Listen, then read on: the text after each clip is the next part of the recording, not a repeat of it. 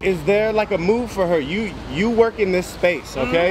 You have capitalized on it. Let me tell you, I know. I see you got products, this, that, this. Yes. No, I think she is definitely, I seen it. It went viral. I was like, whoo. I was like, first of all, Drake, you already know you done had a girl with 36 G's, so don't even act like you new to this, because you true to this, okay?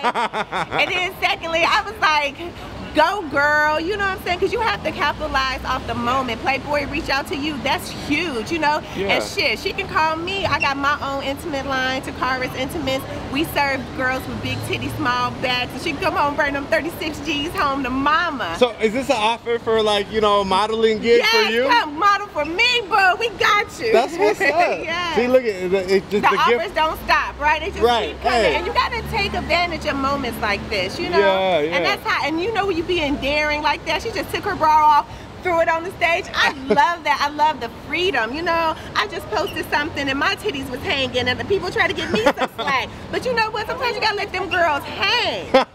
We gotta let them do what they do. The titties gotta be tittying. There you go, you know? People pay for these titties, you know what I'm saying? The titties gotta be tittying. The titties gotta be tittying. Wow. That's, hey, this is like, it's not fair that only the, it is a very profound statement, because only the girls who got surgeries and got breast implants, you think you're the only ones to go topless and braless? And no, we gotta let our real girls hang too. We gotta let them things jiggle, let them do what they do. You know I'm very distracted. I'm very distracted. You know what I'm saying? And there's a real jiggle right there. I'm remaining. Hey Harvey. I'm remaining professional. I love you.